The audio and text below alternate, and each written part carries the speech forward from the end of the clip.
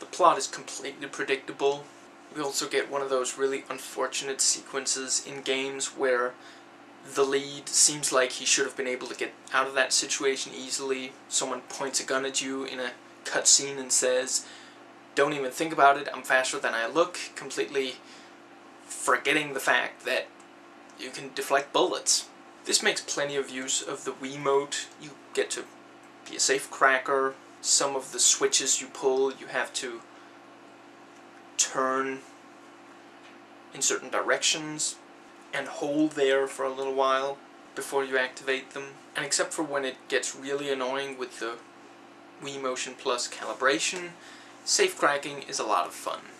You turn the entire Wiimote and try to listen for it clicking.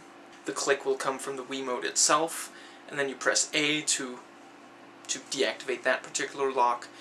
And once you've done all of them, there'll be 3 or 4, the entire safe will be open and you'll get cash. This has a couple of pretty epic battles. Some of them are boss battles. Other than the game itself making fun of just how repetitive it is, there's really no humor in this. This needs cold reboots more often than any other game I've played on the Wii console. In order to try to hide when you're loading from one area to the next, you're always opening these large doors that obscure the entire screen. And while I appreciate the effort, here it gets kind of annoying because at times it feels like you're doing it constantly. Completing the game doesn't seem to get you anything other than the ability to replay any earlier chapter in a challenge mode, which you can already do just by completing that chapter. Once you've completed chapter 1, you can do the challenge of chapter 1, and the only thing you'll get is apparently more cash in the game, not in real life. In addition to rushing at the enemy, you also use the A button to climb, open doors, and jump.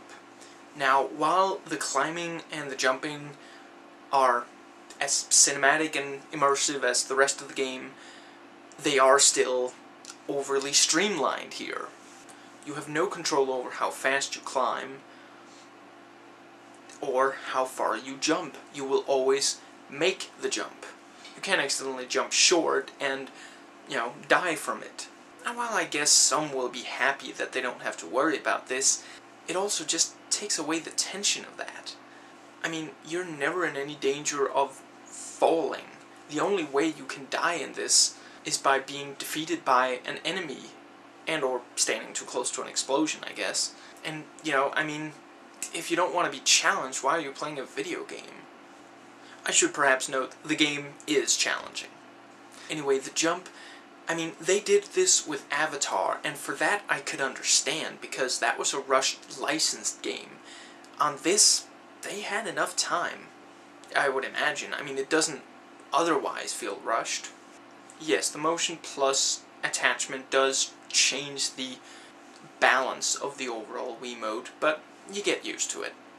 And yes, this wears you out, and I wouldn't personally play more than an hour and a half without resting my arms and wrists. But that's the fun of it. It's immersive. You feel like you're battling enemies with a sword. How badass is that? And no, there is genuinely no connection to the first in this. It's another installment in the franchise. That's it. The core concept, an unnamed hero who's got guns and a sword, fighting to avenge something to do with people he cared about, and, something Asian. That's about it. This does have the tag option, like in the first, where you can tag enemies and then really fast fire at all of them, but it's much more limited. For example, I don't think you can tag certain body parts the way you could in the first, and you kind of have to fire off a shot before you can start tagging, so it's kind of awkward. To get missions, you're constantly returning to the dojo. I don't know, maybe the hero has abandonment issues or something. And there you go to the wall, and that will give you your next mission. or missions. Essentially, the game consists of you walking from point A to point B, and then pressing a switch, or defeating an enemy, or picking something up, rinse and repeat. What makes it fun is that you get to slash with your sword at anything and anyone as you travel from point A to point B. And use your guns, and those can also be quite helpful. Oh, and do note that no matter how much you might love the guns in this, you have to use the sword. Not always, not against every single enemy, but I would say against the majority, and certainly against the bosses. If you want a game for the Wii that lets you feel like you are really fighting with the sword, this is the one to get.